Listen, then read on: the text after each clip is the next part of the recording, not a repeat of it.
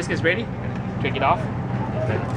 The brisket is done, and one very important technique after the brisket is done is to actually cut open the foil. And what you do is you need to let the brisket cool, as the brisket has a lot of residual heat after sitting in the pit for 12 hours. What you do is you cut it open.